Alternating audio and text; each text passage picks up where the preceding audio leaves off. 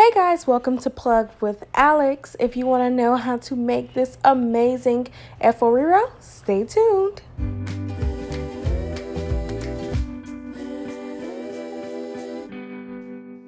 Now let's jump into it. So what do you need? You need 2 to 3 bell peppers. You can add more or less just depending on how much you are cooking. You'll need 1 red onion, please. I mean, if you have white, that one is okay too, but I prefer red. You'll need 2 to 3 habanero peppers, more or less depending on you. And you'll need tomato paste. Now, this is not for now, but this is for later. So please keep this in mind. So what I'm doing here is I need to roast my bell peppers and my onions and habanero. Put it in the oven or air fryer, whatever, for about 10 minutes, and then we'll check on it. Okay, so after 20 minutes, this is what it's looking like. Let's go there. We are coming. All right, so now at this point, what I'm doing is just putting everything in a bowl, just letting it sit because I don't need it right now. So go ahead and get that together and let it sit. As I've said, go ahead and put your bell pepper to the side. For this segment, you'll need some crayfish, you'll need 2 maggi cubes, some dried pepper, thyme, iru, which is optional, chopped onions. You'll need half and half canola and palm oil. You'll need shrimp, again, that's optional, egusi, and lastly, stockfish, again, that's optional. Moving right along into these onions, honey. Yes. Go ahead and start dicing them up. I'll have the complete measurements down below. You don't have to dice them up any specific type of way, but once you have done that, put it to the side. Okay, y'all, so let's go ahead and move on. At this point, go ahead and put your pot on the stove and turn it on to medium to high heat. Get that palm oil and canola oil mixture I mentioned earlier. Go ahead and pour that in there. So once that is in the pot, please do not let this thing burn. Let this thing just gently get hot. Okay, so at this point, go ahead and get your roasted bell pepper mix. Put that into the blender. I use pureed tomatoes, and this is about 1/3 cup. Go ahead and put that in there. I don't like my mixture too watery because FO is typically not too watery. So go ahead and put the lid and everything on there. I have minced garlic in here as well, but that's optional, which is why I didn't even mention it. Go ahead and get this baby rolling, please. No time to delay. Let's eat now. Go ahead and put your onions into the oil. At this point, the oil is obviously pretty hot. So remember I said it doesn't have to be cut a particular way because it shall be consumed. Abi? So mix this pretty well because you don't want your onions to burn. I have, again, reduced my oil to a low medium. And also what you want to go ahead and start doing is, before I forget, I did put in minced garlic, but I'm not going to emphasize too heavily on that because I know a lot of people don't take it, but if you wish, put it. As I've said earlier, make sure you stay with this and continue to mix it because you don't want it to burn. So now go ahead and get your tomato paste. Put your tomato paste inside of the oil. Now, again, please do not leave this thing go because it will burn. So keep mixing it and mixing it. Once it starts to pan out, you'll see the consistency. It won't be as chunky. So let's continue to mix this for about 5 minutes or so. Now go ahead and add your crayfish into the mix. This is where things are seriously happening. So once you have your crayfish, guys, go ahead and add your iru if you choose to do so. Now, this will elevate something as in kilo day. So guys, add iru if you like it. So once you have it, all of that, go ahead and stir this bad boy. The reason why I add iru at this time is because it seriously unlocks a load of flavors, guys. So go ahead and keep mixing and keep stirring.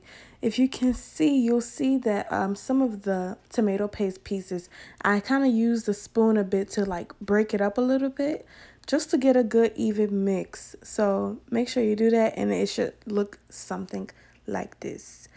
Now go ahead and get that lovely bell pepper tomato mix. See how thick and chunky it is? It should resemble something like that. I place it inside of the pot. So you see how I'm placing it? Don't mix it just yet. Just place it. Okay, so continue placing this. Now, it's important to note that I did increase the heat back to high.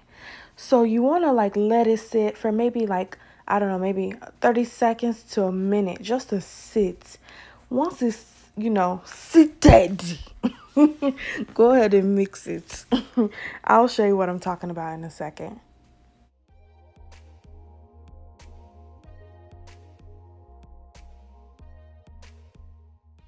Okay, so as we can see, things are certainly progressing fabulously. Continue mixing. Let it sit for about 5 to 10 minutes, right? So you can see how it's looking.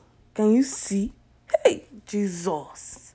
So once that is done, what we'll do is get a strainer so we can sieve out the chicken stock or meat stock. The reason why I sieve it is because of portion control. Sometimes I don't want all like the remainings, like the thyme and everything inside. So that's why I sieve it, because I will certainly still add more and you don't want to overdo it. So you'll see me adding more Maggi and things like that. So that's why. But I mean, so I know you, because I eyeball it so much, but you can still taste it to see. And let this go for about 10 minutes with the lid not on it, because you don't want to add more moisture.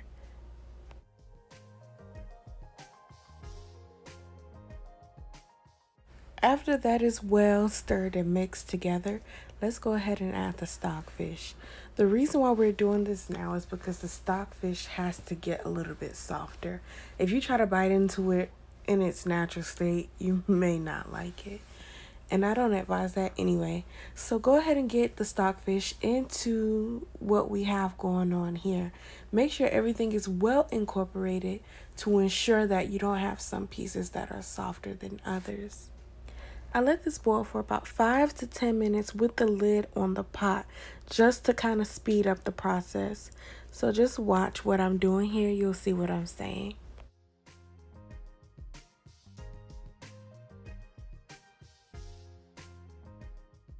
Okay, so it's been about 10 minutes. Let's check it out. And oh my God, y'all, we like seriously, I don't know where we at, but we on another level. So go ahead and mix this, and just to make sure you like what you see, at this point, go ahead and taste it just to see, in terms of flavor, if it's giving you vibes or, things like that. But it should definitely be just about spot on.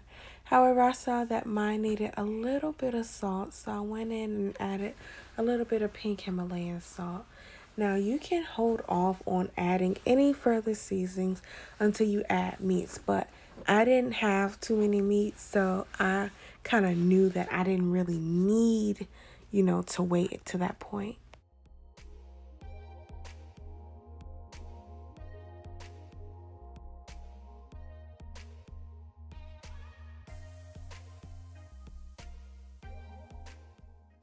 Okay, guys, so what we're doing here now is adding the egusi. As you can see, I'm not adding a lot, and it's just the simple fact that egusi really spreads.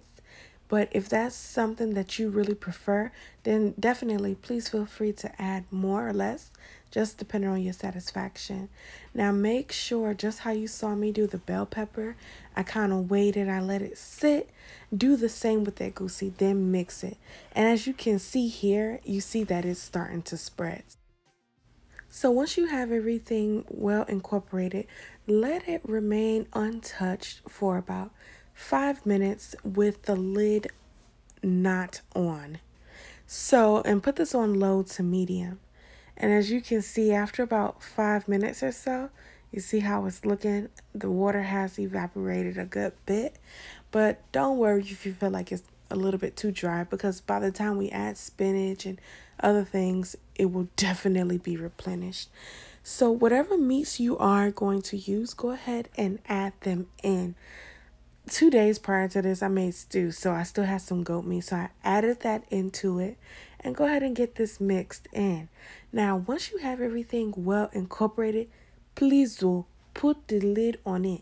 This way, all the flavors can really marry together, and you'll really see the difference. So let's just keep mixing, and also let's put the lid on it for 10 minutes on medium. So while this is going, it is important to note that I am using frozen spinach. So I thawed it out and I went ahead and drained out all the excess water and set it to the side. So if you're using fresh spinach or whatever else you're using, please act accordingly. And you'll see what I'm saying here. So go ahead and add in your spinach. Guys, like at this point, work is complete. We only have 1 or 2 more things to do. So go ahead and start adding in your spinach. And once you have that, go ahead and mix it. Once everything is well incorporated, put the lid on it, turn it down to low, and let it go for about 5 minutes. So this is what it looks like after 5 minutes. Let's go ahead and get the shrimp in there. Now this is absolutely last because you don't want it to overcook. So go ahead and get that mixed in. Keep in mind, I still have my temperature set to low. So go ahead and get this well incorporated. We are just about done. Last thing. Let's go ahead and put the lid back on it so that the shrimp can cook properly. See, after 10 minutes, this is what it's looking like. Oh, can you see? Can you see? I do. Let's go ahead and mix it one last time just to make sure that, you know, something don't. It's just doing me somehow. So as we can see, the shrimp is ready. I hope you guys have your starch or rice or whatever you choose ready. Because for me, I'm ready. Go ahead and plate your food and everything so you can dive in. So let me know whatever you guys use so I can sharply join you. So let me know what your thoughts are. So make sure to share, comment, and subscribe. Thank you so much for tuning in. Until the next one.